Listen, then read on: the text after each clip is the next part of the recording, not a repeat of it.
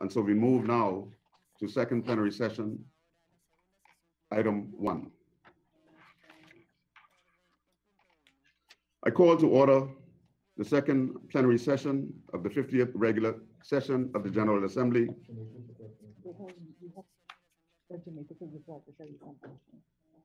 We see Jamaica making a request for the floor.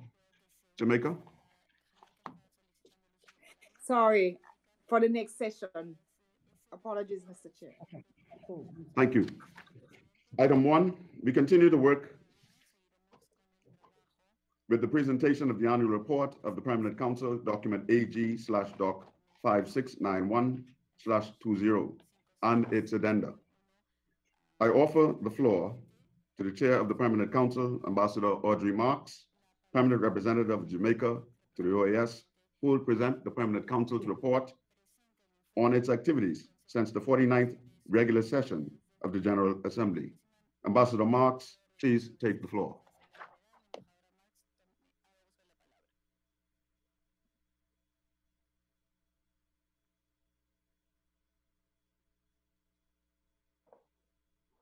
Ambassador Marks, can you kindly request the floor again, please?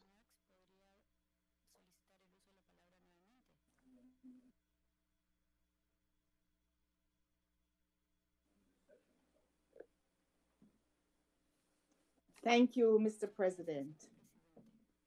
Distinguished heads of delegation, Secretary General Luis Almagro, Assistant Secretary General Ambassador Nestor Mendez, representatives of the member states of the OAS, permanent observers to the OAS, representatives of international organizations, representatives of civil society, special guests, ladies and gentlemen. As the current chair of the Permanent Council, I'm honored to deliver to this plenary session of the 50th regular session of the General Assembly the annual report of the Permanent Council of the Organization of American States for the period from July 2019 to October 2020. This report comprises 5 documents, which have been published with classification AG-Doc 5691/20 and addenda. I will now highlight certain elements it contains that I believe should be brought to the attention of the Assembly at this time. Document AG/Doc 5691/20 contains information on the officers of the Council, its rules and procedures, the topics addressed in fulfillment of specific General Assembly mandates, and a summary of the process of preparing for General Assembly sessions. It also gives an overview of the reports received on the electoral observer missions deployed in a number of countries in the region, elections of officers of the OAS organs, agencies, and entities, and takes an inventory of the draft declarations and draft resolutions that the Permanent Council has referred to this General Assembly. The second document, classified as AG/5691/20 add 1, contains reports by the various Permanent Council committees and working groups concerning the outcome of their work during the 62 formal meetings and 22 informal meetings held during the period covered by this report. The Committee on Juridical and Political Affairs, the Committee on Administrative and Budgetary Affairs, and the Committee on Inter-American Summits and Management and Civil Society Participation in OAS activities. The third document, AG-Doc 5691/20, contains the draft resolutions that member states had agreed upon in preparation for the virtual 50th regular session of the OAS General Assembly. The fourth document, AG-Doc 5691/20 add 3, contains the draft resolutions submitted before the 50th regular session of the Assembly opened, and on which the member states had not reached agreement. Hence, the recommendation that they now be considered by the General Committee of the Assembly. The fifth document, AG/5691/19, Add 4, contains the annual reports of the organs, agencies, and entities of the organization presented pursuant to Article 91.f of the OAS Charter. The activities of the Council opened the current period with a special meeting of July 15th, 2019, and concluded with its last meeting on October 16th, 2020. The Council held a total of 69 sittings, 31 of them regular meetings, 33 special meetings, two other meetings, and 3 joint meetings with the Inter-American Council for Integral Development. It should be noted that starting in April 2020, the Permanent Council has had to meet virtually due to the crisis brought about by the COVID-19 pandemic. Accordingly, and to enable the Permanent Council to function without affecting or modifying the rules of procedure, the member states agreed by resolution CP/Res 1150 (2280/20) that meetings would be virtual until the necessary conditions are in place for on-site meetings. Likewise, to facilitate the efficient functioning of this body, the member states agreed provisionally to a document entitled Proposed Modus Operandi for the Permanent Council during the extraordinary period of the pandemic, CP/INF 8685/20. 31 of the 69 meetings held were virtual. Mr. President, I must point out that the report I am delivering reflects the activities carried out over the past 15 months by various Permanent Council chairs, namely Ambassador Yolande Yvonne Smith, Permanent Representative of Grenada, Ambassador Rita Claveri, Permanent Representative of Guatemala, Ambassador Riyad Insunali, Permanent Representative of Guyana, Ambassador Leon Charles, Permanent Representative of Haiti, and Ambassador Luis Fernando Cordero, Permanent Representative of Honduras. I just is undertaken by the Permanent Council, Mr. President, mindful that the written report gives a more detailed account of the activities carried out. During this period, the Permanent Council received 19 Ministers of Foreign Affairs of the Americas, as well as public and private figures from across the hemisphere. Detailed list is contained in section B3 of the report. The Permanent Council also received 10 reports from electoral observation missions and was also involved in the preparations for the 54th special session of the General Assembly to elect the OAS Secretary General and Assistant Secretary General. This was held in Washington, D.C. The Council was engaged as well in the preparations of this virtual 50th regular session of the General Assembly. During this period, it approved 32 resolutions, which are listed in Chapter 3 of the report, in addition to which it considered matters per dates arising from the General Assembly resolutions, as well as reports submitted as required under Article 91.f of the Charter of American States, the latter included in Addendum 4 to the report of the Permanent Council. Clearly, the Permanent Council and its subsidiary bodies are very active and relevant, holding 173 meetings during this period.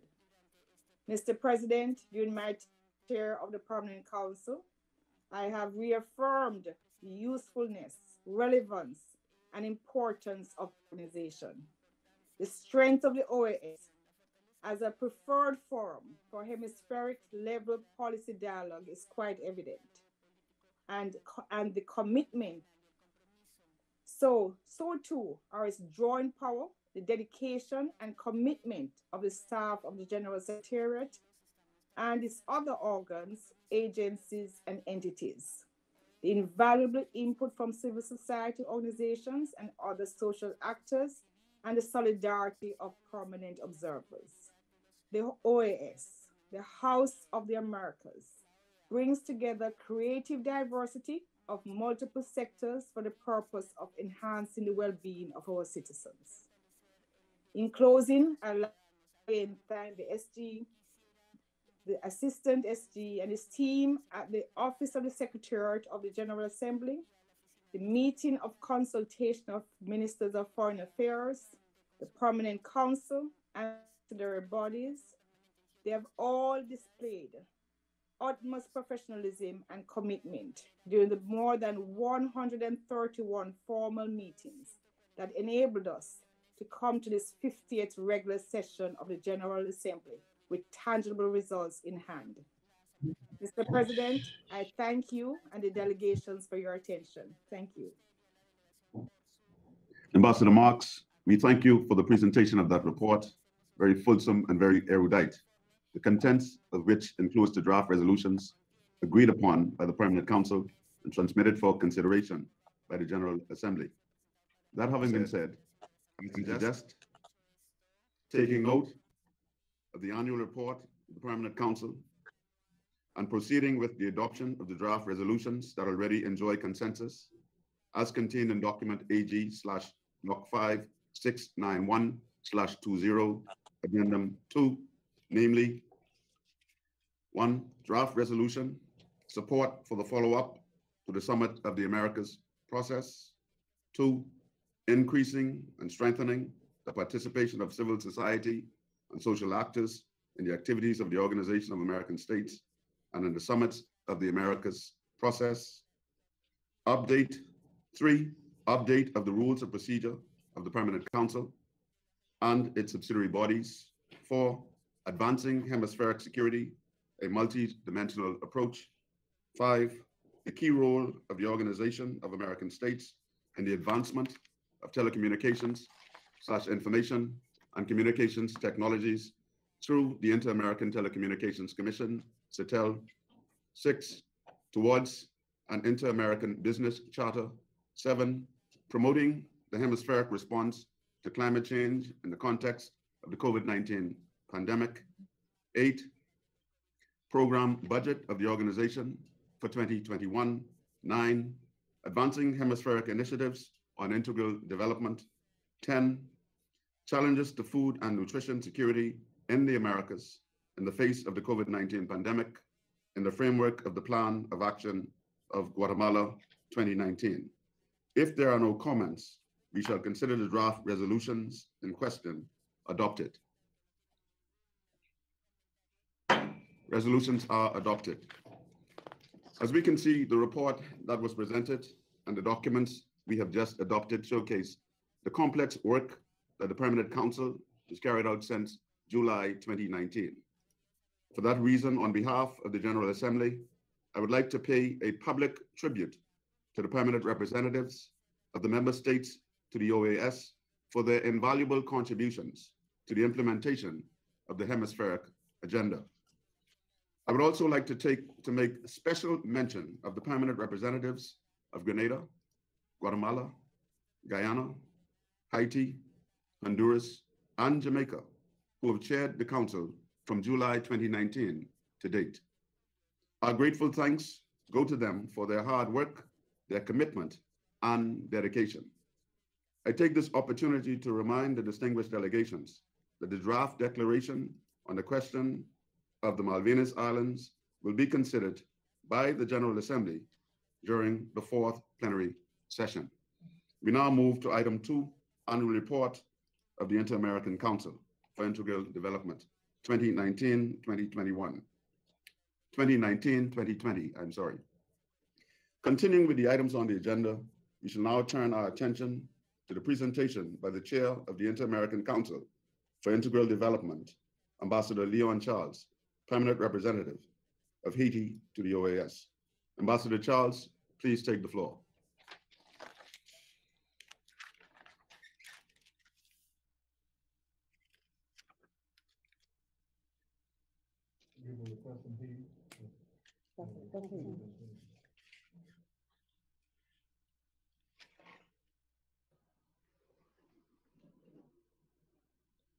Merci beaucoup, Monsieur le Président. Messieurs et Mesdames les ministres des Affaires étrangères, Monsieur le Secrétaire général, Monsieur le Secrétaire général adjoint, collègues représentants permanents, autres hauts fonctionnaires et délégués, bonjour. Je suis profondément honoré de représenter le Conseil interaméricain pour le développement intégré CIDI et de présenter à l'Assemblée générale le rapport annuel du Conseil pour le développement intégré et le projet de résolution intitulé « Encourager les initiatives continentales en matière de développement intégré, promotion de la résilience » pour examen. Monsieur le Président, alors que nous nous réunissons virtuellement pour la première fois de notre histoire, nous sommes parfaitement conscients du fait que deux périodes distinctes marquent l'année sous revue. La période pré-Covid-19 et la période pré-Covid-19. La région, avant Covid-19, était confrontée à de profonds défis de faiblesse structurelle dans les systèmes de protection sociale, les soins de santé et l'éducation, des taux élevés d'informalité sur les marchés du travail, faible croissance économique, faible taux de productivité et d'innovation, infrastructures insuffisantes, des niveaux élevés de pauvreté et d'inégalité et un mécontentement social croissant. Ainsi, bien que la pandémie soit avant tout une crise de santé publique, elle a été amplifiée par les inégalités et la faiblesse structurelle pour générer des crises économiques, sociales et politiques qui ont bouleversé les progrès visant à atteindre tous les objectifs de développement durable. Nous devons maintenant faire face aux écarts grandissants d'accès à la technologie, à l'éducation, aux opportunités économiques et à la mobilité sociale.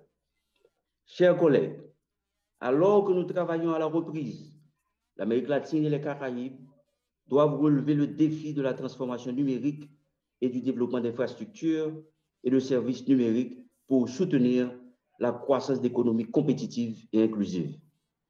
Les bouleversements de l'économie mondiale et des chaînes de valeur devraient également nous inciter à repenser la façon dont nous nous connectons à l'économie mondiale. Nous devons soutenir la reprise, la résilience et la compétitivité des micro, petites et moyennes entreprises en tant que pilier de la structure productive de nos États membres. La région doit utiliser ce moment pour envisager un avenir nouveau et meilleur pour l'éducation qui s'appuie sur une connectivité numérique améliorée pour transformer nos systèmes éducatifs au profit de tous les étudiants de nos États membres. En tant que deuxième région du monde, la plus sujette aux catastrophes, l'Amérique latine et les Caraïbes doivent saisir cette dynamique de reconstruction pour jeter les bases d'une production et d'une consommation écologiquement durable et socialement inclusive. Nous devons également renforcer nos systèmes de préparation aux catastrophes, d'intervention et de gestion des risques. Chers collègues, malgré les nombreux revers que cette pandémie a infligés, nous ne pouvons pas renoncer à notre engagement à atteindre le programme de développement durable à l'horizon 2030 et ses objectifs. Nous reconnaissons que la coopération et la collaboration qui englobent toutes les parties prenantes, y compris les gouvernements, le secteur privé, les universités et la société civile au niveau national, régional et international, sont essentielles pour reconstruire mieux. Je suis fier de dire que dans cette organisation, qui a une longue histoire de promotion des partenariats pour le développement dans les Amériques, nos États membres ont répondu aux crises en se soutenant mutuellement.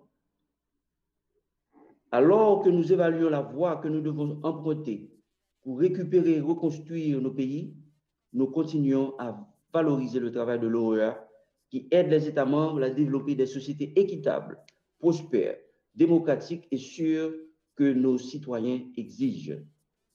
Le Conseil interaméricain pour le développement intégré, que j'ai eu le plaisir et l'honneur de présider, offre un forum précieux pour le dialogue politique sur les politiques qui créeront le cadre d'action. Au-delà de ce dialogue, cependant, le travail du CIDI et de son secrétariat exécutif CEDI, en tant que bras de développement de l'organisation, offre une voie d'engagement pour faire avancer les guides sur les tâches urgentes auxquelles nous sommes confrontés. En ce moment critique, j'exhorte les États membres à approfondir leur engagement avec le Conseil au plus haut niveau. Nous sommes plus forts lorsque nous sommes unis. Les travaux du CIDI, que j'ai eu l'honneur de présider pendant cette période, et ceux présidés par mes chers collègues, l'ambassadrice Rita Claveri de Stioli du Guatemala, de juin à décembre 2019, et l'ambassadeur Riyad Nsanali de la Guyane, ont impliqué un dialogue de fond sur les questions suivantes. Partenariat public-privé pour le développement, décarboner le développement dans les Amériques, compétitivité, malnutrition infantile dans la région, la crise de l'eau et de l'assainissement et ses effets sur la santé humaine, promouvoir une infrastructure énergétique résiliente et durable dans les Amériques, le rôle de l'ECPA, et combler les écarts et lacunes technologiques dans les Amériques. Environnement, reconstruire mieux, la clé d'une reprise résiliente. De plus, les réunions ministérielles et réunions des commissions interaméricaines suivantes ont eu lieu. La 10e réunion interaméricaine des ministres d'éducation dans le cadre du CIDI, les 8 et 9 juillet 2019, présidée par Antigua et Barbuda, siège de l'OEA. La 20e réunion du comité exécutif de la Commission interaméricaine des ports, CECIP, sur l'île de Wotan, le 17 juillet 2019, Honduras. La 8e réunion interaméricaine des ministres et hauts fonctionnaires chargés de la culture dans le cadre du CIDI, les 19 et 20 septembre 2019, Barbade. La réunion des groupes de travail de la conférence interaméricaine des ministres du Travail, laquelle s'est tenue à Quito du 3 au 5 décembre 2019 en Équateur. La 2e réunion spécialisée des autorités de haut niveau sur la coopération, tenue le 31 octobre et le 1er novembre 2019 au siège de l'OEA. La 9e réunion ordinaire de la Commission interaméricaine de la science et technologie, les 11 et 12 décembre 2019 au siège de l'OEA. La 4e réunion ministérielle du partenariat pour l'énergie et le climat des Amériques, tenue les 27 et 28 février 2020 à la Jamaïque. La 2e réunion spéciale de la Commission interaméricaine du tourisme, qui s'est tenue virtuellement le 14 août 2020. Monsieur le Président, l'année 2019-2020 a représenté une période importante de réalisation pour le secrétariat dans ses efforts pour soutenir le travail de développement durable et inclusif pour les États membres. Étant donné le peu de temps alloué, je n'en soulignerai que quelques-uns. C'est d'y effectivement renforcer les synergies au sein et entre les domaines et renforcer le lien entre la discussion politique et l'action programmatique.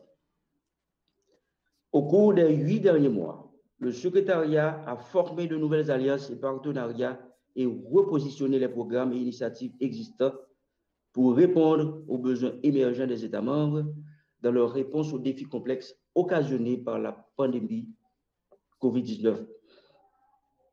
Les initiatives récemment lancées sur Facebook et WhatsApp Business et le programme des centres de développement des petites entreprises des Caraïbes ont fourni aux micro, petites et moyennes entreprises et aux décideurs des opportunités de renforcement des capacités et des outils pour les aider à réagir, à se rétablir et à renforcer leur résilience.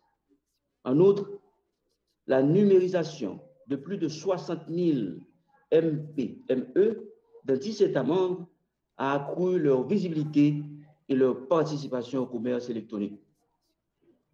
Prospecta Americas, lancé en collaboration avec Concitec du Pérou et Minciencias de Colombie, soutiendra le partage de bonnes pratiques en matière de prospective technologique et établira des centres d'excellence interaméricains de prospective sur 10 technologies transformatrices pour fournir des solutions de développement durable aux États membres.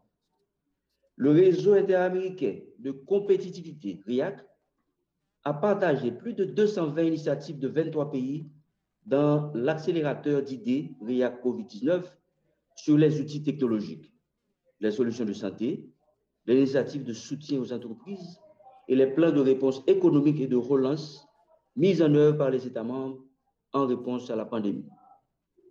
le CEDI a mobilisé de nouvelles sources de financement pour des projets dans le bassin de la Plata et a fourni une assistance technique au directeur de l'énergie dans 22 États membres pour encourager l'utilisation de données fiables, scientifiques et empiriques dans la région de l'énergie, le développement des énergies renouvelables et la surveillance de la qualité de l'air. Les programmes et initiatives du CEDI dans le cadre de l'agenda interaméricain de l'éducation ont également aidé les États membres à réagir à la plus grande perturbation des systèmes éducatifs de l'histoire. La série des séminaires en ligne du réseau interaméricain de formation des enseignants, RIED, COVID-19, enseigner les STEM en quarantaine, a amélioré les capacités de plus de 86 500 éducateurs dans les États membres. Le programme éducatif Pro Futuro est en voie de former plus de 1200 enseignants, rejoignant plus de 23 000 enfants dans des environnements vulnérables dans 5 États membres des Caraïbes. Dans le cadre du programme élargi, 3 400 enseignants supplémentaires de 26 États membres participent à des programmes de formation afin d'améliorer leur capacité à offrir une éducation virtuelle de qualité. En plus de près de 6 000 bourses d'études basées sur les besoins et 129 prêts sans intérêt accordés à des citoyens dans 34 États membres, nous avons également fourni 51 subventions d'urgence totalisant 102 000 $ à des étudiants internationaux aux États-Unis pour compenser les défis financiers créés par la pandémie. Le programme élargi de bourse d'études de l'OEA avec le Chili a fourni une certification technique cruciale à près de 2000 ressortissants de la CARICOM. Après le début de la pandémie, le travail du CEDI sur le travail et l'emploi a pivoté pour aider les États membres à faire face à ces impacts sur le travail.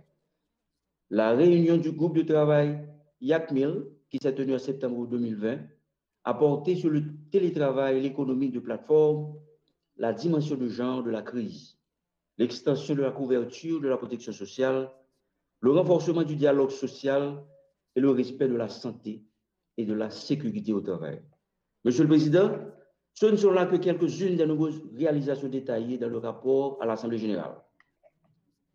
Monsieur le Président, en ce moment charnière, le programme de développement de l'OEA a besoin de notre pleine et résolue attention. Les réactions politiques de nos États membres à la pandémie ont été audacieuses, mais d'autres mesures seront nécessaires à mesure que nous sortirons des mesures de confinement et de verrouillage. Comme l'a dit le président John Fitzgerald Kennedy, en cas de crise, soyez conscients du danger, mais reconnaissez l'opportunité. La manière dont nous sortirons de cette crise sera déterminée par notre capacité à relever ces défis et ces opportunités. Cela, je suis sûr que mes distingués collègues le savent. Ce n'est pas le travail d'un pays ou d'une institution particulière. C'est une cause autour de laquelle nous, les acteurs, comme nous l'avons vu, nous renforçons, nous permettent d'être bien plus que la somme de nos parties. La clé de cette voie à suivre sera la redéfinition des priorités du pilier développement, reflétée en termes réels dans le financement durable et adéquat du travail de développement de l'organisation. La mesure dans laquelle nous continuons d'évoluer en termes de pertinence et de répondre aux besoins actuels et émergents de nos citoyens dépend de la détermination de nos États membres et du dévouement de notre personnel du secrétariat. Je suis convaincu que nous sommes à la hauteur de la tâche. En terminant, j'exprime ma gratitude aux États membres qui ont accueilli des réunions ou présidé des comités interaméricains. Je remercie les présidents des divers organes du CEDI pour leur soutien et le travail accompli cette année. Je salue également la secrétaire exécutive Kim Osborne et je lui offre ma reconnaissance pour son leadership et le travail acharné et le dévouement de son personnel. Le travail a permis à cet organe de réaliser la vision et les mandats de l'organisation et de répondre de manière cohérente et efficace aux défis de cette époque sans précédent. Je nous exhorte à continuer de travailler à travers ce qui est devenu notre nouvelle normalité et à nous rapprocher d'une région des Amériques inclusive et durable. Monsieur le Président, nous devons maintenir l'élan. Je vous remercie.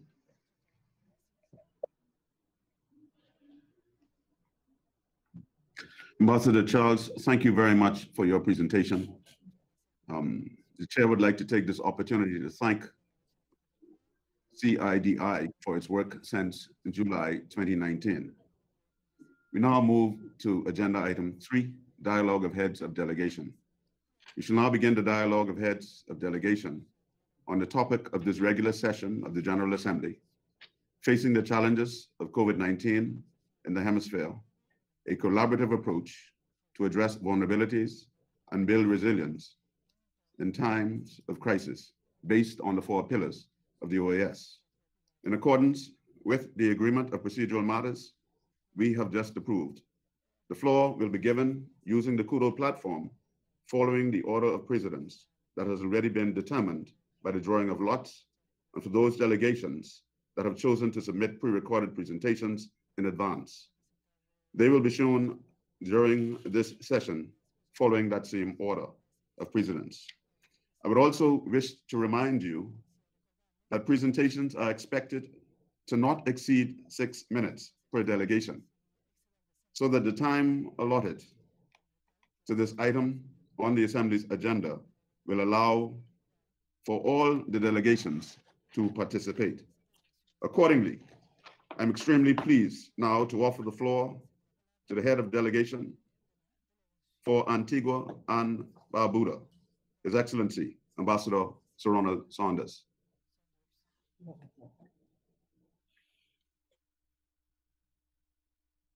Thank you, Mr. President. Mr. President, this 50th General Assembly should have been an occasion for great celebration. Instead, it is being held under a cloud of fear and uncertainty that hangs over the entire planet. In the words of the UN Secretary General, a microscopic virus has brought the world to its knees, laying bare its fragilities. The world will not get up. It will not stand up unless all nations, large and small, act together. As long as the novel coronavirus lives among any community of mankind, all mankind remains in danger.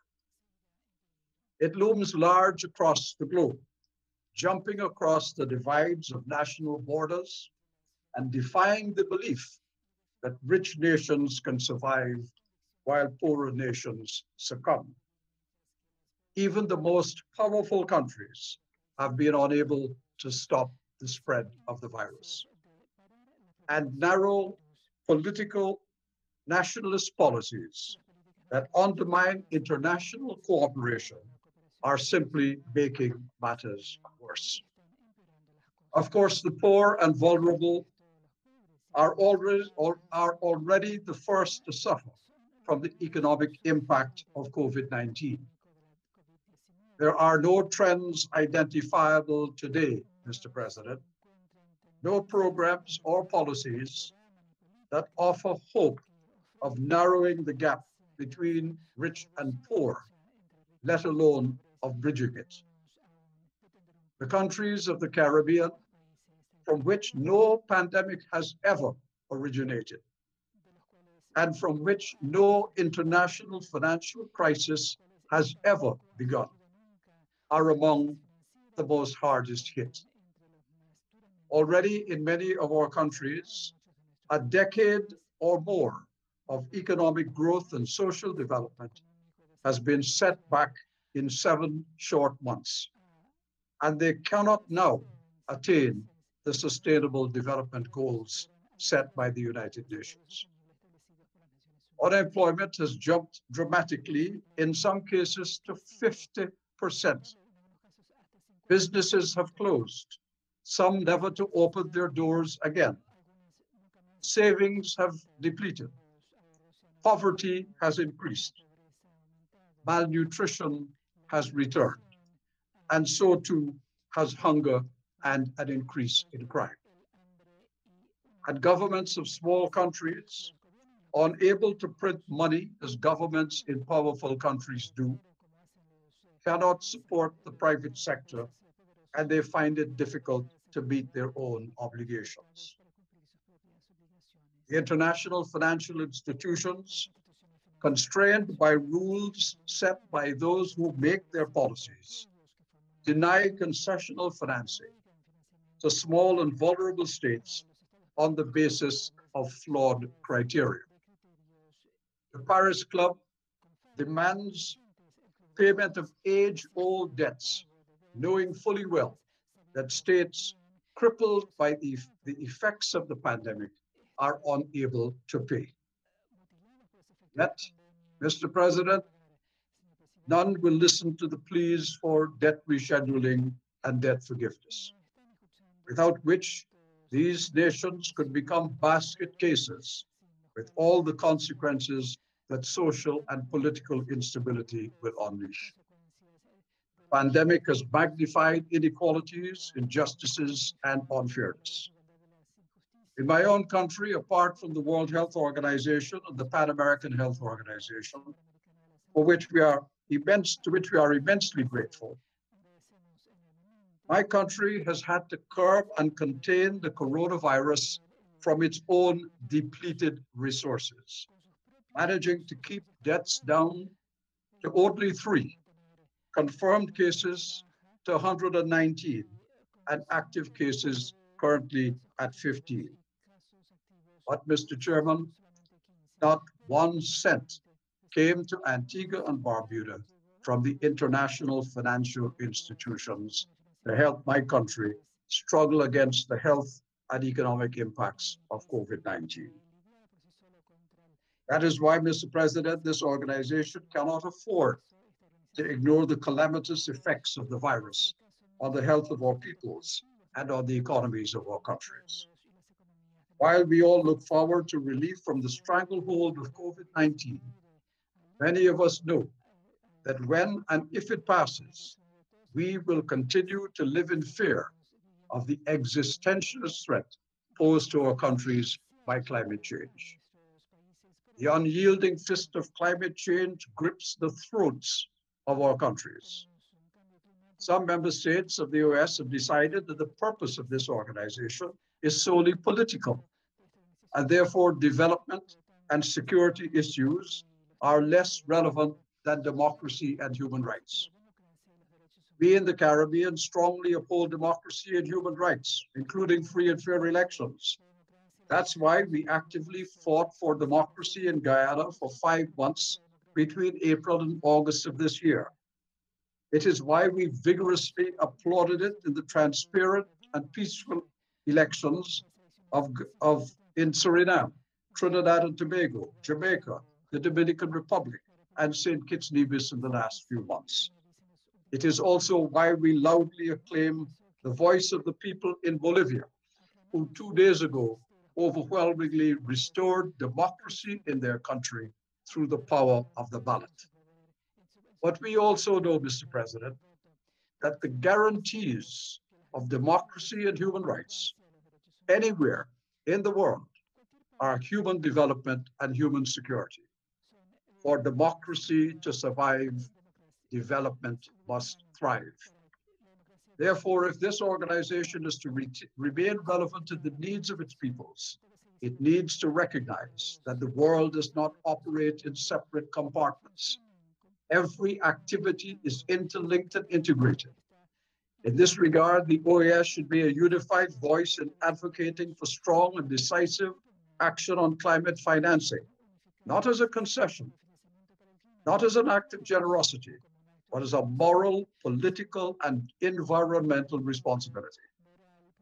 OAS member states should also be a unified voice for the renegotiation and rescheduling of foreign debt, and for the affordable procurement of vaccines for all when one is found to counter COVID-19. Integration and collective action in the OAS should not be an option or a choice. It should be an imperative for all, rich and poor, large and small. COVID-19 has reminded us that no one is safe until everybody is safe. Mr. President, our hemisphere has always been an area of diversity, but we can find commonality, if not unity, through respectful dialogue and a genuine search for peaceful and beneficial solutions to our challenges. My delegation urges that we reaffirm our commitment to such dialogue and in the process, re-examine the governance of our organization to place member states where they should be at the helm of this organization, including on matters such as the right to protect. These are serious matters, Mr. President, with serious implications for people the world over. They ought not to be left to any one person or to any one group. The unity of human needs requires a functional multilateral system that rejects the bullying doctrine of exclusion and imposition and respects the democratic principles of participation and consent. Now, more than ever, hemispheric solidarity is urgently required, putting first, not the advantage of any one of our nations, but the welfare of all of them. Thank you, Mr. Chair. Thank you very much for your presentation, sir. Thank you very much. We now offer the floor to the Foreign Minister from Argentina, His Excellency Felipe Carlos Sola. Excellency, please take the floor.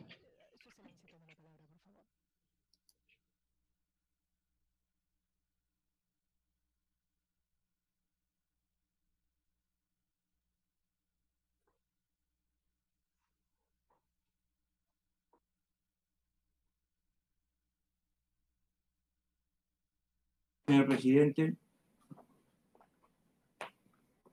quiero saludar a usted, señor presidente, al señor secretario general, a los señores jefes de delegación y a los señores y señoras delegados, y en primer lugar solidarizarme con las familias y los afectos de quienes han sido víctimas de COVID en toda nuestra América en estos largos meses que venimos pasando.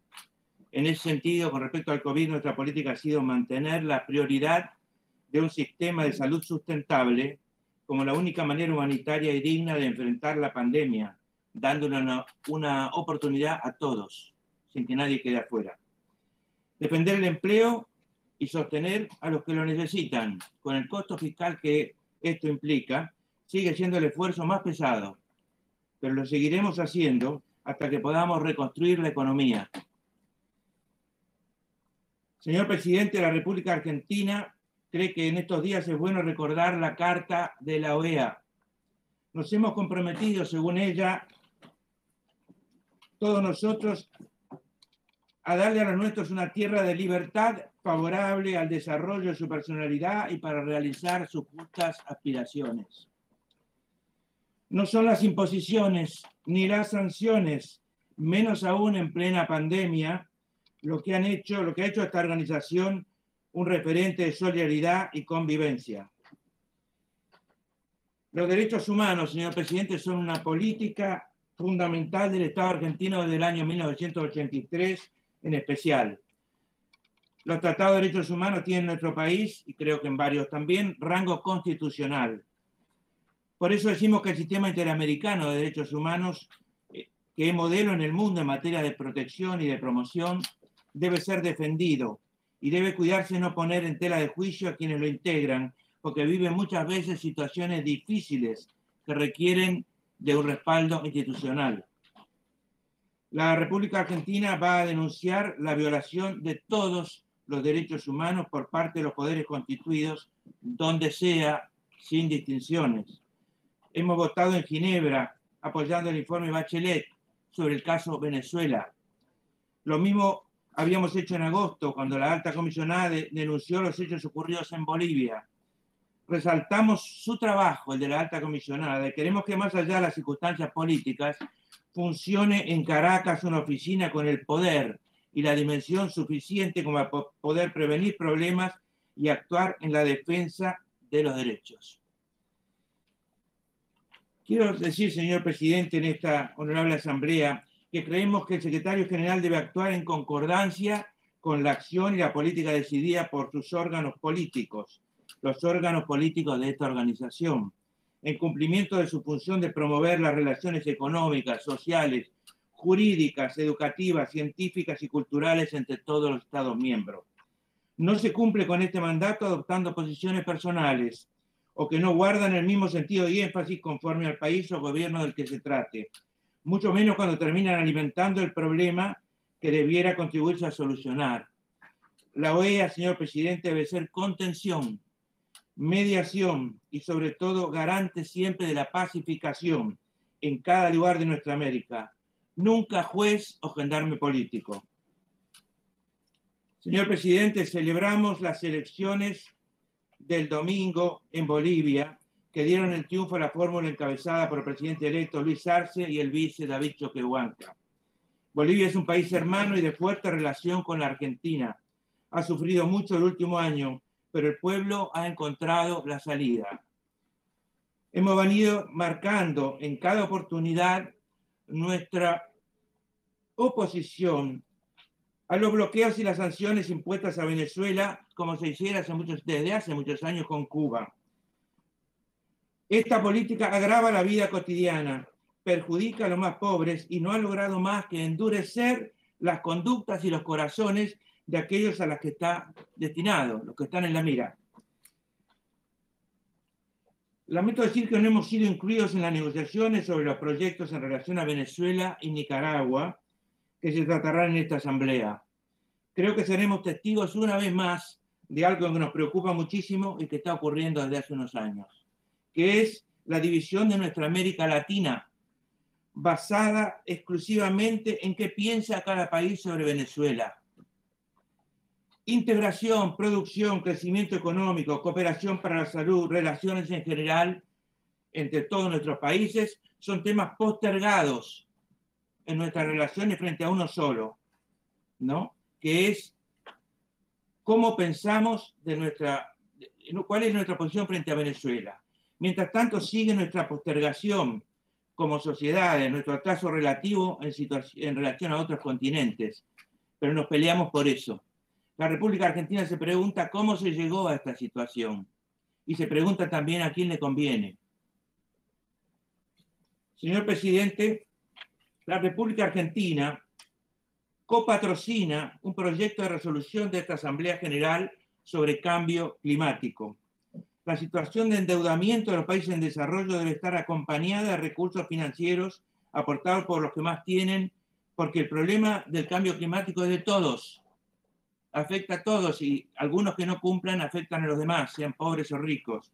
Por lo tanto, podemos frenarlo solamente entre todos y hay que tener en cuenta cómo sale cada uno, cómo saldrá el día de mañana cada uno de la pandemia para volver sobre el cambio climático, que es uno de los temas centrales del mundo, y recordemos la encíclica Laudato Si del Papa Francisco.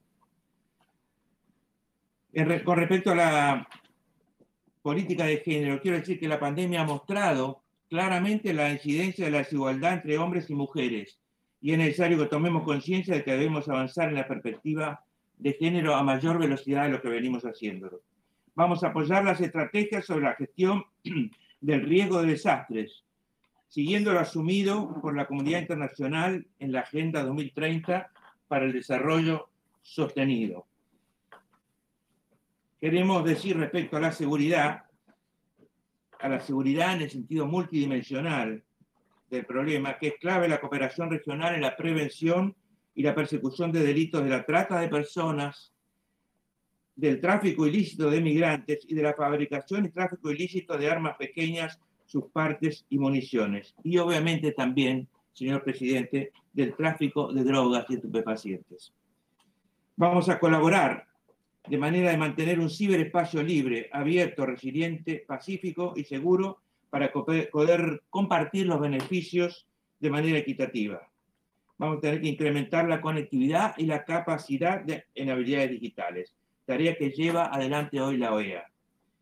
Señor presidente, señor secretario general, señores jefes y jefas de delegación y señores delegados.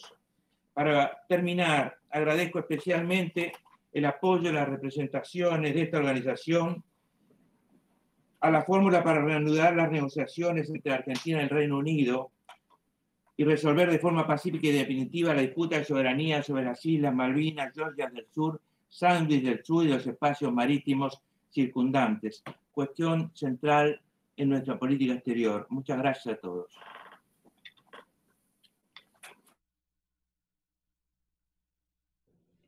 Thank you, Excellency, for your presentation. As the Bahamas and Canada have agreed to switch places in the speaking order, as such, I now invite the Foreign Minister of Canada, His Excellency Francois-Philippe Champagne, to take the floor. Please take the floor, my friend.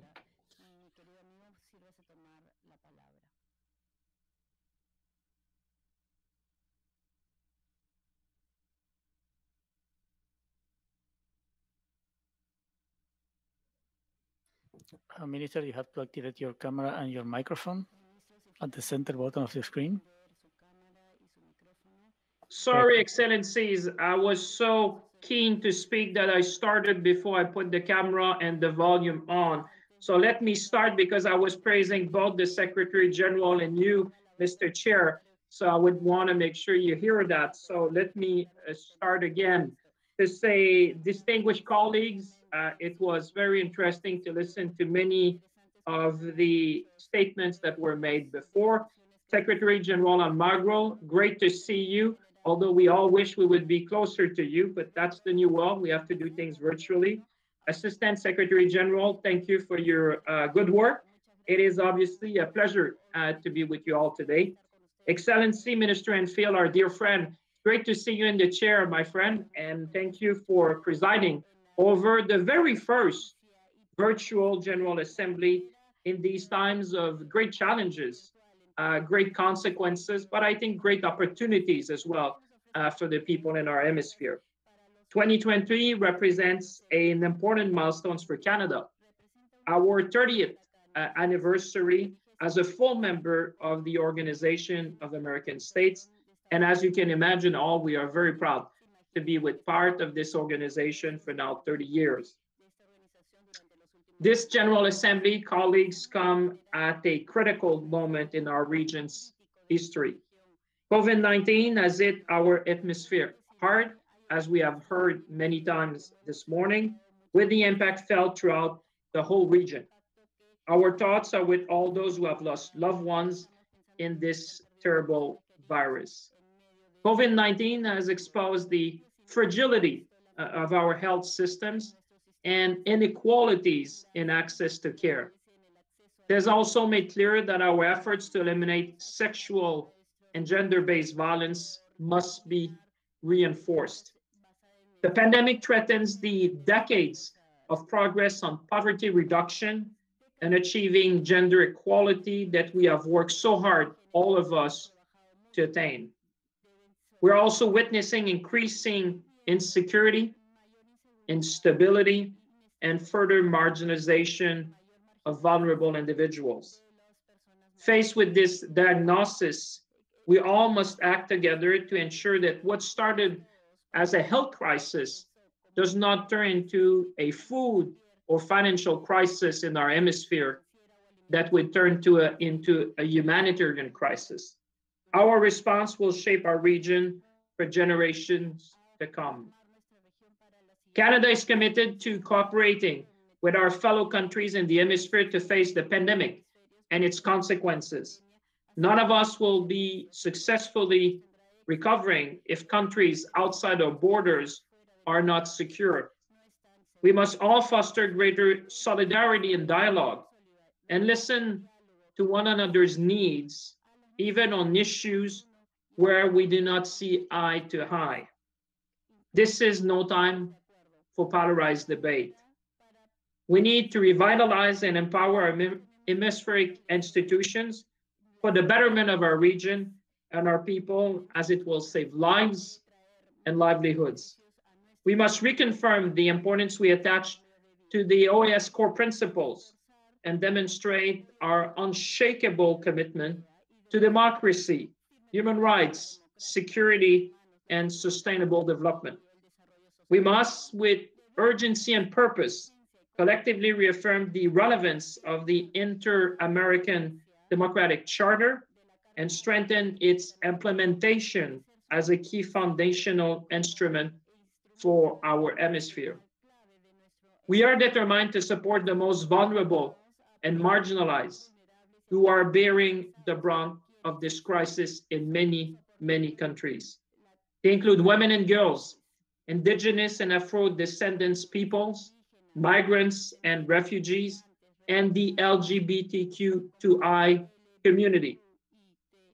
We must work together with our private sector to push for innovative solutions.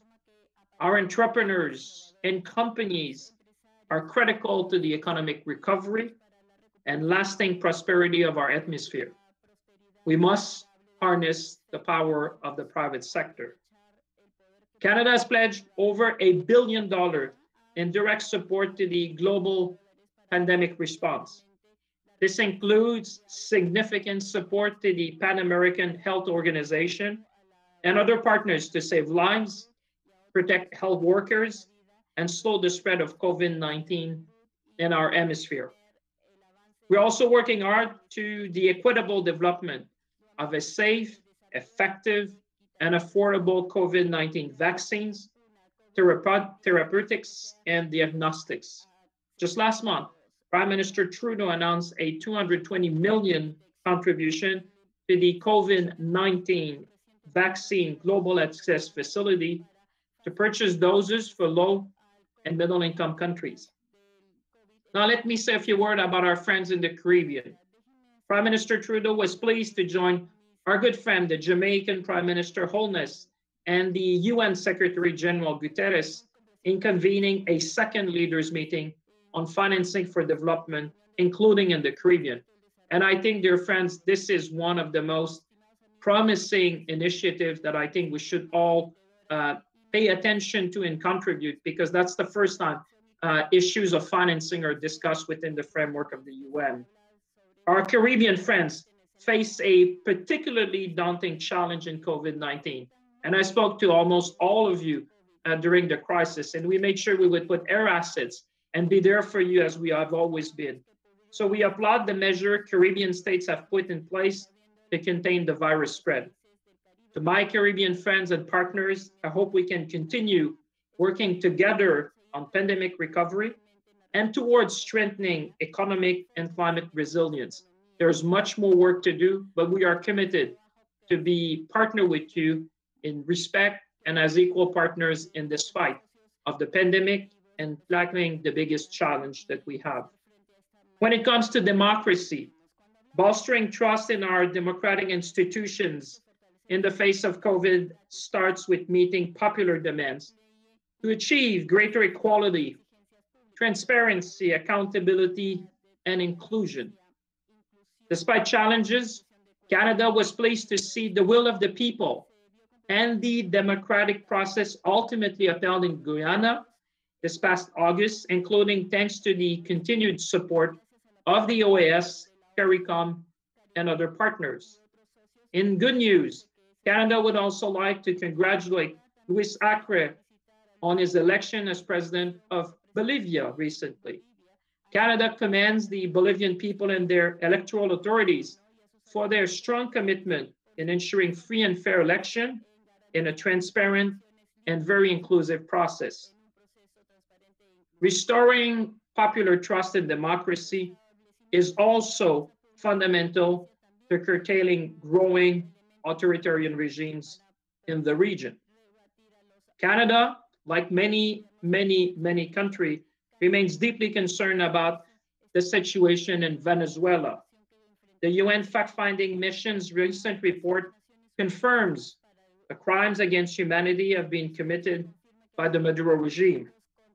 As member of the OAS, we must work together to address this crisis afflicting our own hemisphere.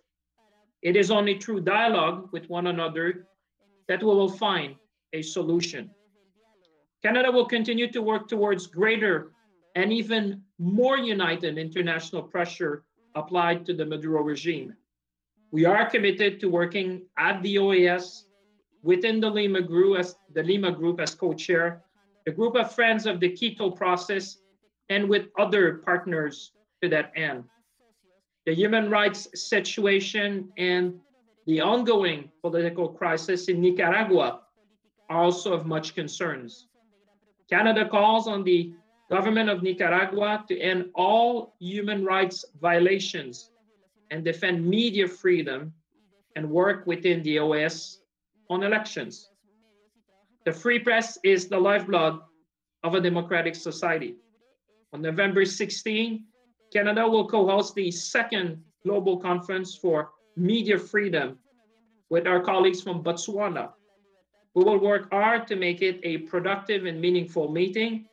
And to you all, I would like to invite you to join the Media Freedom Coalition. That's a formal invitation to all the colleagues online today. Canada's feminist approach to its foreign and international assistance policies remains at the very center of our diplomatic, development, and trade and humanitarian efforts in the region. We must redouble our efforts to curtail sexual and gender-based violence in the region, which has dramatically increased with stay-at-home orders. Indigenous populations have also been disproportionately impacted and hit hard by the pandemic. Supporting their pandemic recovery through the affirmation of rights, respect, cooperation, and partnership are key priorities of our domestic and international agendas, including at the OAS. In conclusion, I leave you, distinguished colleagues, by renewing my call for all of us to first stand together during these challenging times. There's never been a better time, Secretary General, to show the world that the OAS can act together decisively and putting the lives and livelihood of people front and center in our action. To intensify our cooperation in the face of this pandemic, to show our citizens across our hemisphere that we are deeply committed, first to fight the pandemic and also to work together on the recovery, and to strengthen our support for democracy, human rights, and a sustainable and inclusive recovery that restores people's faith in their institutions. There's never been a better time to restore faith and provide hopes to people. Robust hemispheric institution and a strong united OAS is central to our success. And in that, Secretary General and Deputy Secretary General and Chair, you have a particular role as leaders to make sure in Canada we'll stand with you at every step of the way. We look forward to working with you to end the threat of COVID-19 and to achieve our shared goals of a more just and prosperous hemisphere and a more coordinated approach on key issues. Thank you. Merci. Gracias. Obrigado. Back to you, Chair. Merci, Minister. Thank you very much for your presentation. As colleagues are aware, presentations were provided by some delegations via video. We'll now watch the video presented on behalf of the Minister of Foreign Affairs for Barbados, His Excellency Jerome Walcott.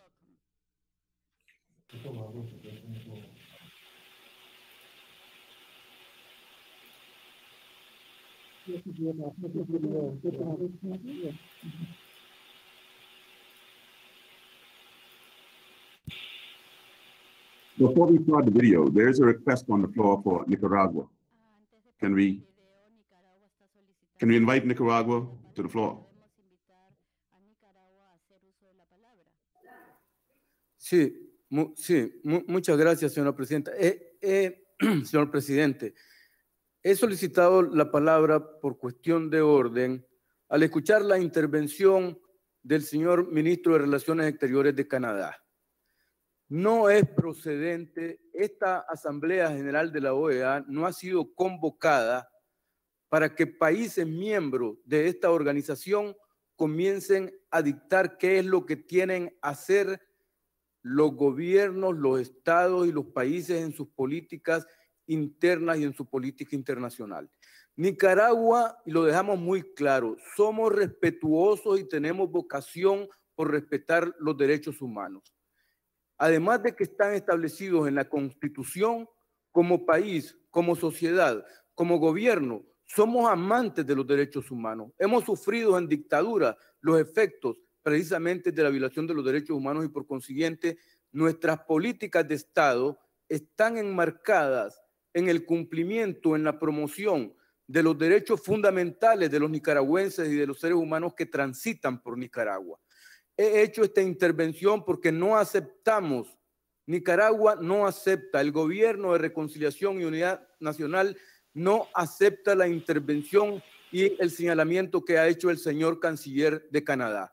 Exigimos respeto, hacemos énfasis en que hagamos prevalecer el derecho internacional, los principios de la Carta de la ONU, los principios inclusive de la Carta de la OEA que nos llaman precisamente a fortalecer las relaciones amistosas de cooperación, de solidaridad entre los estados y gobiernos, a respetar los principios de no injerencia en los asuntos internos de los estados. Señor presidente, queremos dejar claramente sentada nuestra protesta, nuestra inadmisión, nuestro rechazo a lo expresado por el señor canciller de Canadá y decirle a los distinguidas y distinguidos participantes en la asamblea, no es el objetivo de esta asamblea hacer señalamientos injerencistas y respetando las relaciones de respeto mutuo que deben existir entre los estados y los pueblos en una organización como la que está realizando hoy esta asamblea. Y quiero dejarlo claro, para el señor ministro del Canadá y para los excelentísimos señores ministros de los demás países participantes y las señoras ministras, que no es procedente, no es correcto estar haciendo señalamiento a los estados y a los gobiernos sobre sus políticas internas, ni a estar insistiendo en políticas de injerencia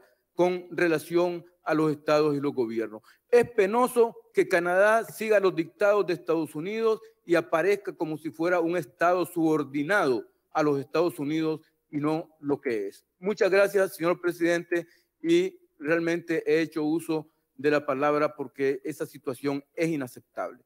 Muchas gracias.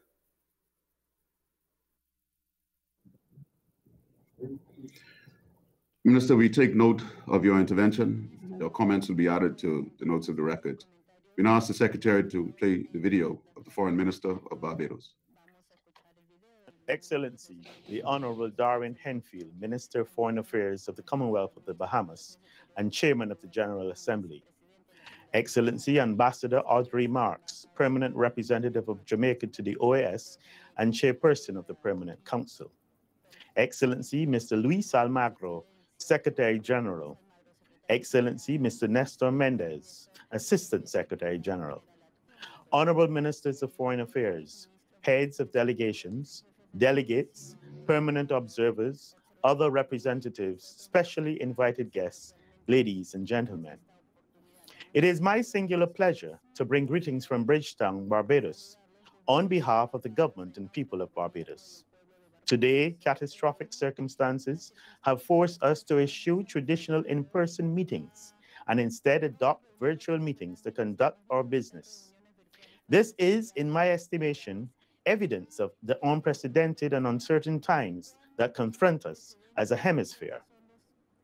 However, not all is lost. Our virtual gathering signals our intent to stand together to face the scourge of this pandemic and must be seen as a step in the right direction. It is also a testimony of the need for collective action to tackle common threats, confirming also that multilateralism remains the most effective system to address global threats. Whilst I am honored to be with you today to continue in earnest the critical work of this august body, these are deeply troubling times, particularly for small island development states. Mr. President, the theme chosen for this 50th regular session, Facing the Challenges of COVID-19 in the Hemisphere, a collaborative approach to addressing vulnerabilities and building resilience in times of crisis based on the 4 pillars of the OAS, is indeed very apt, given the critical juncture which the OAS and the world finds itself. The challenges of COVID-19 are present, and like dark clouds looming on the horizon, represent an ominous foreboding for all states. Sir, the situation remains grave for many developing low and middle income countries. Not many viable options are available to us. For those of us in the Caribbean community faced with domestic contractions, falling exports, and severe difficulties due to flagging tourism receipts, the future is dire. Against this backdrop, many of our states remain in the grip of a very active Atlantic hurricane season. As small developing states, we are very concerned that this crisis may be existential at worst, reversing much of our hard-won gains. This pandemic has blatantly exposed our inherent vulnerabilities, which are being exacerbated and undermined by this global health crisis. Yet, in many ways, as small states, we have proven resilient. For the most part, our centralized governments have produced nimble, rapid response efforts, which have recorded significant public compliance through structured preventative measures. But despite our most valiant efforts, the crisis has and continues to strain our limited health infrastructure and to disrupt valuable supply chains. With travel and tourism at a standstill, many small states, particularly small island development states, are facing acute economic crises and increased unsustainable debt. Only with the support of our multilateral partners can we expand our limited fiscal space to secure more robust preparation for the reopening of our economies and to drive a green and smarter recovery. The pandemic has brought into sharp focus and intensified inequalities among our countries. The hemispheric response to the global pandemic must embrace international development cooperation as a means to strengthen resilience and to ensure that no state, particularly small, vulnerable ones, is left behind. Many states, like those in the Caribbean community, face high external debt burdens, which require complementary external debt suspension or relief programs. Our small states are also particularly vulnerable because of our geographic positioning and our strong dependence on trade. Concomitantly, our limited access to development finance and the disproportionate impact of natural disasters and climate change to our economies further exacerbates our development challenges. As a principal political forum for dialogue between the countries of the Americas, the OAS can play a pivotal role. Through this forum, member states collectively pursue policies for the protection and promotion of democracy, human rights, multidimensional security, and integral development in the hemisphere. As the oldest multilateral body in the Western Hemisphere, the OAS remains the premier organ for political dialogue and in seeking to build resilience for its member states, particularly the more vulnerable. The OAS must therefore of necessity be at the forefront of international policies and rules that are more responsive to small states' needs. When we speak of building resilience, this hemispheric body must also commit to assisting small states access to critical financing.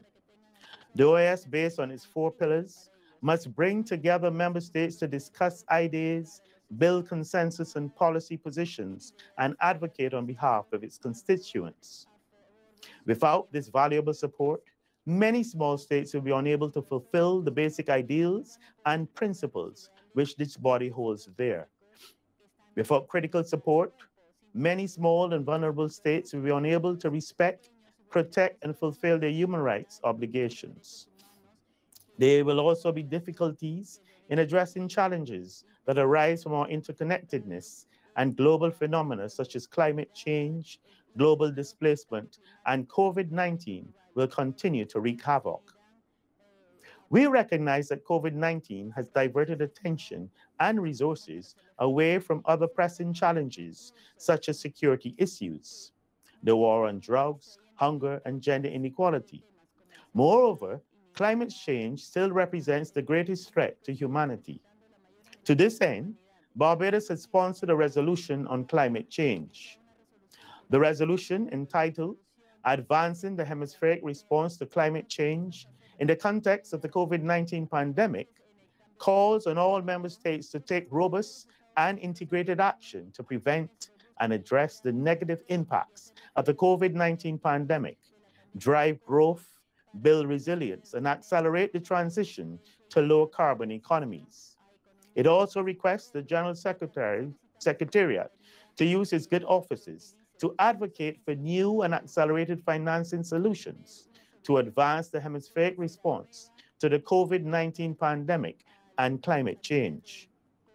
As a SIDS, we recognize that we face an uneven burden in seeking to mitigate climate change, whilst at the same time working to secure increased development financing. As I have noted in Barbados' address to the 75th session of the General Debate at the United Nations General Assembly, the greatest contributors to the climate crisis do not bear the consequences proportionately. Some countries provide suggestions on how small island development states should seek to mitigate climate change, whilst at the same time adopting measures that severely undermine our efforts. The impact of the pandemic has been felt across the hemisphere, and as member states deal with their own economic contractions, this organization's finances have also suffered as a result. In the year ahead, operating with a reduced budget ceiling, the OAS must prioritize efficiency and preserve critical mandates and ensure that our meetings have productive value for the people of the Americas. Even in the midst of the COVID-19 crisis, we cannot lose sight of the existential threat of climate change. Chair, it is deeply troubling that as of now, all current projections show that the Americas will miss its mitigation targets to lower global warming below 1.5 degrees Celsius above pre-industrial levels by 2030. Worse still, the resources that have been diverted towards this pandemic have significantly narrowed our fiscal space to meet our adaptation needs for the climate change. On this score, Barbados is heartened to be joined by 20 member states in the sponsorship of this resolution, which galvanizes our collective advocacy to international financial institutions, permanent observer partners, and external donors to support the momentum of climate ambition in this hemisphere. The Inter-American system has been buoyed by successfully contributing to the maintenance of peace and security in the hemisphere. This has been particularly evident through its electoral monitoring processes and fighting discrimination in all its forms, especially against women, the disabled, the marginalized, and indigenous populations, and, as its motto declares, in striving to attain more rights for more people. It is for this reason that the development pillar of the OAS not only remains critical to the organization's progress, but becomes even more relevant to the continued socioeconomic development of member states, particularly small developing states, that at any period in the organization's history. The Executive Secretariat for Integral Development, SEDI, of the OAS has sought to refocus its work plan, developing initiatives to assist member states to address the challenges presented by the COVID-19 pandemic. For these actions, they need to be commended for being timely in their response. These initiatives, undertaken by SEDI, are aimed at enhancing the competitiveness and greater digitization of micro, small, and medium-sized enterprises. Support for these sectors, hard hit by the global pandemic, is fully endorsed by Barbados. We also welcome the work being done to assist young scientists and entrepreneurs to adapt technology to develop innovative products and services. Initiatives like these are especially important at a time our economies are pressed to diversify.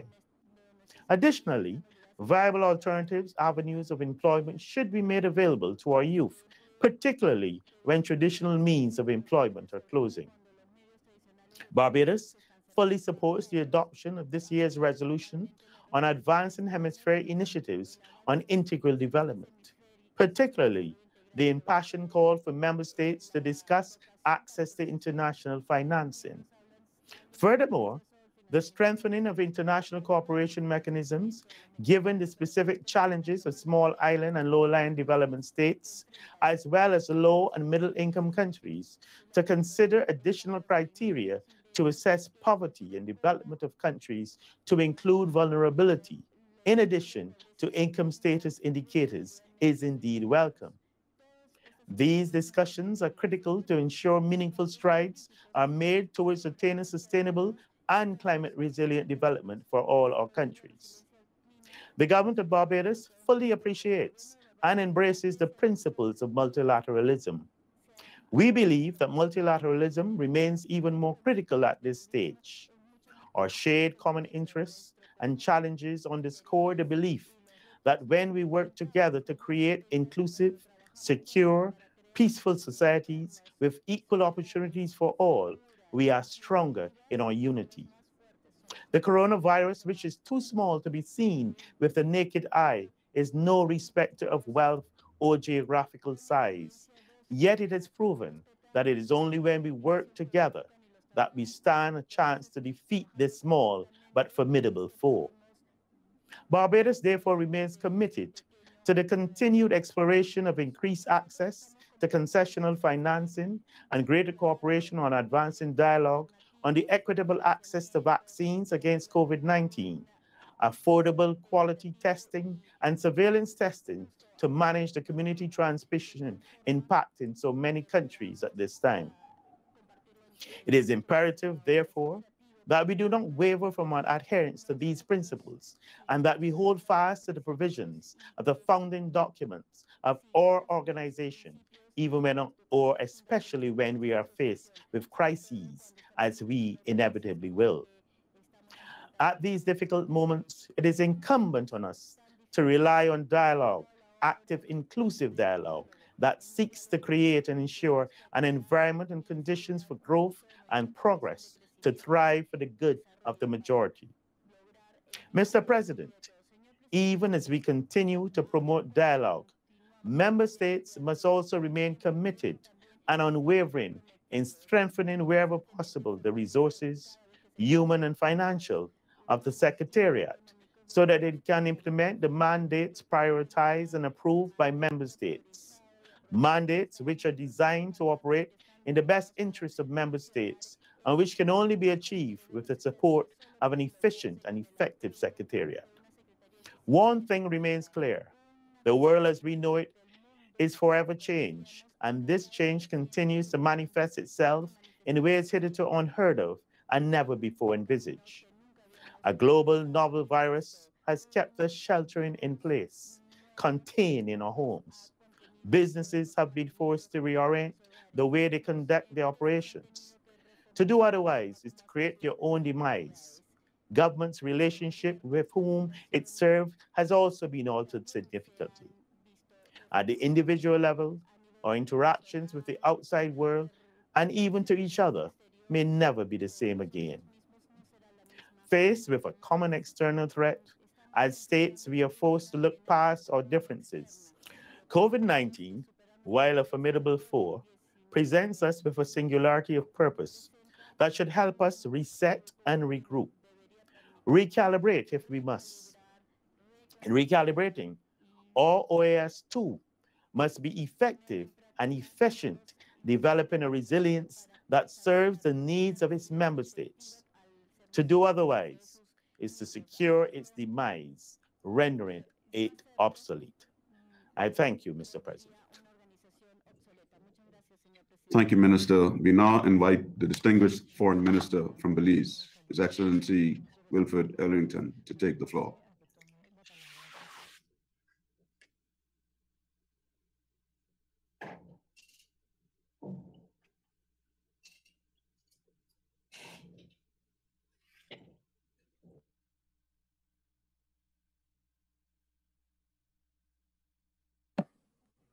Thank you, Mr. Chair. Honorable Darwin Henfield, Minister of Foreign Affairs of the Commonwealth of the Bahamas and Chairman of this Assembly, Secretary General of the Organization of American States, Luis Almagro, Assistant Secretary General, Nestor Mendez, fellow foreign ministers and delegations, ladies and gentlemen. On behalf of the delegation from Belize, allow me to express my gratitude to the Organization of American States and its staff for its determination and innovation to make today's gathering possible, despite the fact that we are in the middle of a worldwide pandemic. We cannot underscore enough the importance of this assembly, especially now at a time when the trials and tribulations of everyday life have been magnified tenfold by the difficulties visited upon us by this dreaded and invisible foe. The COVID-19 pandemic has affected our hemisphere more acutely than any other region in the world. 3 of the 4 countries which have recorded the highest number of COVID-19 deaths are countries from our hemisphere. ECLAC estimates that Latin America and Caribbean economies will contract by 9% in 2020, putting our GDP back to the same level as 2010. Further, 2.7 million formal businesses will close.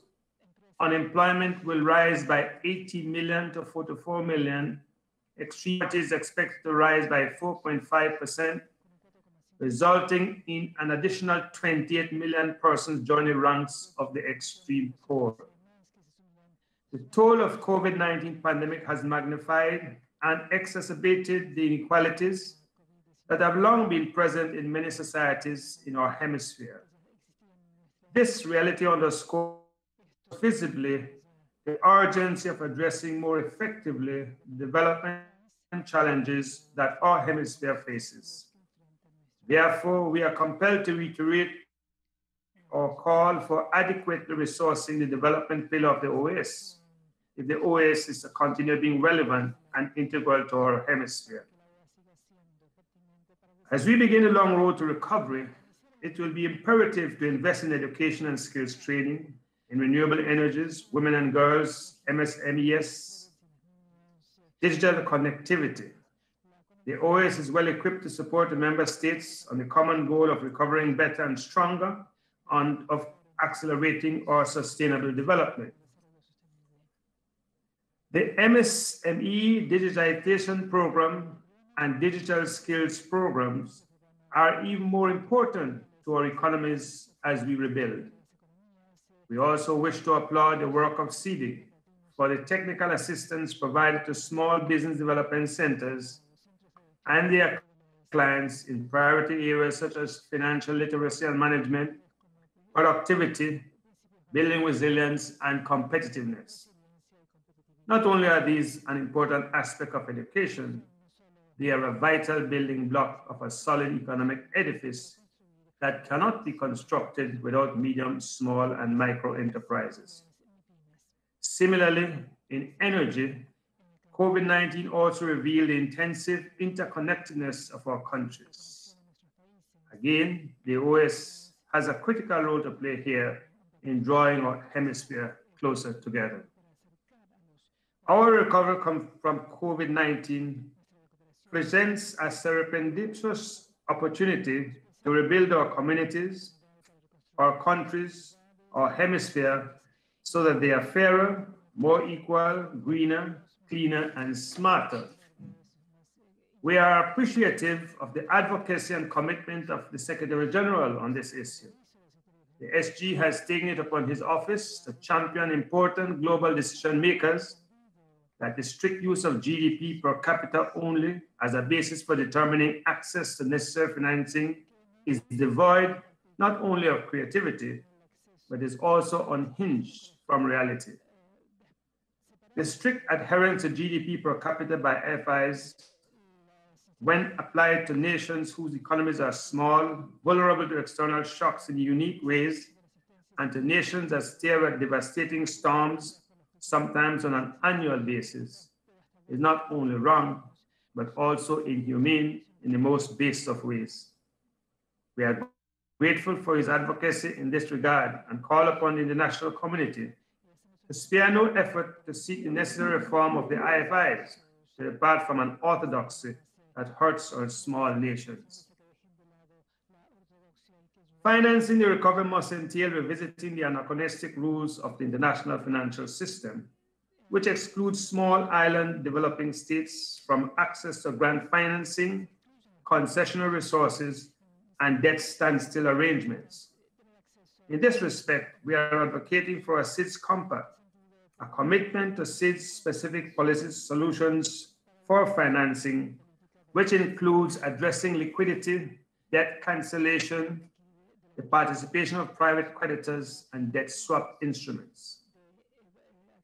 Another troubling issue for the Caribbean, and increasingly for some members of SICA, is the de-risking of domestic banks that leaves local banks with the unenviable task of seeking new and open partnerships in regions outside our hemisphere. This new exposure, this new burden, is unfair to harmony in trading relations that must not only exist in Americas, but must be strengthened. In this regard, we thank the SG again for also agreeing to bring attention to this difficult and potentially disastrous situation. While the COVID-19 pandemic has disrupted some plans and momentum for climate action, it has not diminished the urgency or danger of the climate emergency that our hemisphere and our planet is facing. Indeed, even before COVID-19, Belize was already grappling with a drought which had resulted in over $50 million lost in agriculture in northern Belize. While managing COVID-19, Belize had to contend with Hurricane Nana, which impacted agriculture in southern Belize. We, the small island developing states, live on the front line of the climate emergency. We cannot lose sight of this existential threat that climate change poses to small island and low-lying developing states.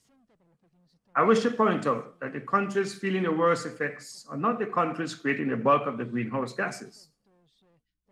It is time for these countries to begin to take on a greater responsibility for not only halting, but also reversing climate change. Thus, we call on all member states to recall their obligations under the Paris Accord and to pursue more ambitious, nationally determined contributions. Mr. Chairman, this sage and eminent gathering of member states called the OAS has several important obligations, not least among them being the voice of the most vulnerable of our citizens, regardless of race, religion, or national origin. Over the last few months, America's racism and injustice have been front and center of global concern.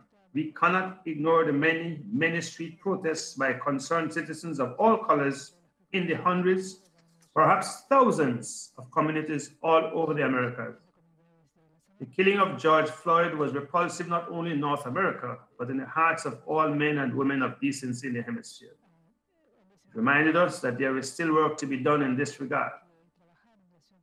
In December of last year, this pre-Senate body, led mostly by CARICOM, but supported by other like-minded states, resolved to condemn the racism that was evident in the southern part of our hemisphere. I say this to underscore the fact that racism is a cancer that must be fought from Alaska to Tierra del Fuego, whether cloaked in political expediency or so-called freedom of speech, whether its evil is manifested in halls of power or the frustration of the powerless. Racism is racism. It is evil, and it must be made a thing of the past.